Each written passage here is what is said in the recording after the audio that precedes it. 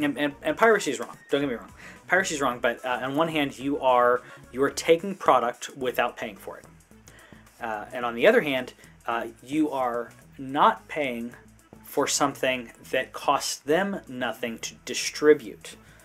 That distribute part is the most important aspect of that. If you go to a movie theater, you pay to watch the movie. Yes, your money is going to the developers, to the filmmakers in this case. Your movie is going to the cinema that you're watching it in.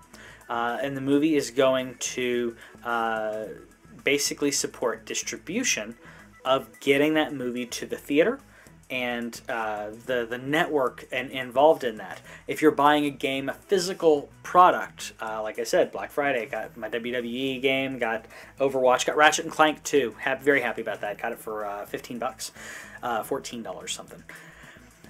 When you're doing that, you're paying the store because they make money. You are paying for the cost of the product to physically burn the CD, to print up the any of the inserts, to manufacture the disc holder thingy. You know what I'm talking about. The game case, yeah. So all of that, you're paying to get it shipped to the store. All of this goes into making the product. And then on the side of that is the development cost of actually making it. So, yes, piracy is stealing. But in fact, you're stealing. You're stealing just as much from the storefronts and the people who the shipping, FedEx, any of those people who make money off of that. But that's if you're straight up stealing the product from a store. If you're stealing it digitally, you're not stealing it from any of those people. You're stealing it directly from the people who made it. Now, you're not taking literally money or product from them because this is digital. It's all copied. That's the thing that computers do best. The things that computers do all the time without you thinking about it. It is copying. Constantly. My computer right now is copying ridiculous amounts of data over and over and over to broadcast this live, to record this in audio and video. That's what computers do. You cannot lock a computer away from copying. That's its most basic function. But people need to eat. So you are stealing from the developer, but you're not stealing directly money. You are not giving them money. You should give them money for the product that you're playing. That's the biggest problem, and I think a lot of people justify it because they go, okay, well, I'm not stealing. I mean, this is just out on the internet, and I just happened to download it.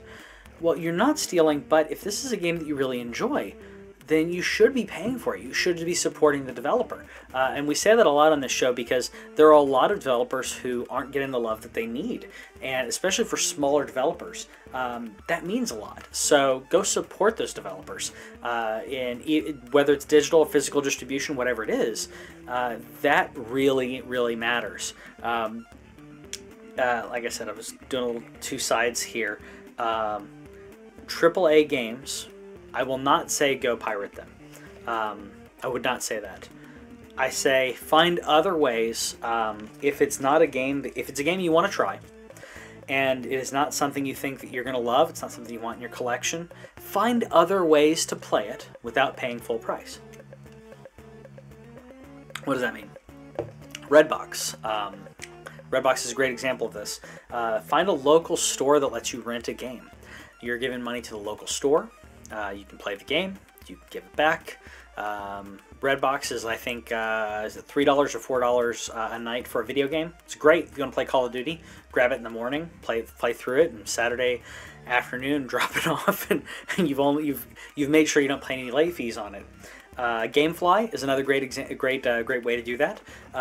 This is a way that you can support businesses, and you can play those games that you want without having to pay full price and without having to feel the sting of paying $60 for a game that you really don't like.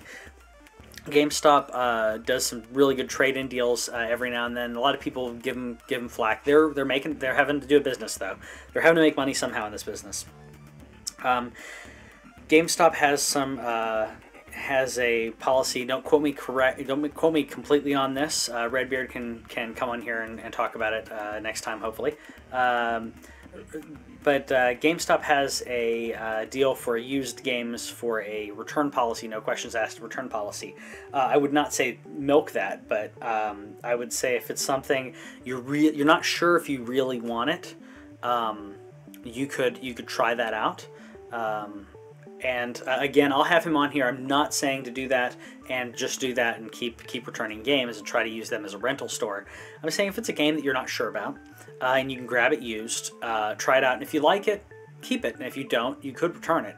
I think they have a 5-day policy. Their studio movie, sorry, wrong one.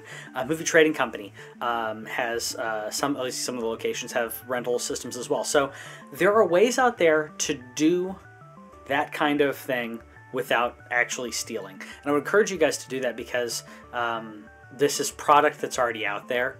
If it's a used disc, it's a way for you to play the disc, give some money to a local business without pirating online, which is illegal. It's a big problem. So I would encourage you to do that, do things other than pirate if you can. There are other ways other than that to to be able to play your games without paying a lot of money and not feel dirty for giving a lot of money over to Activision, whoever you don't like, Ubisoft, whatever developer or whatever you don't like. Okay, enough of that.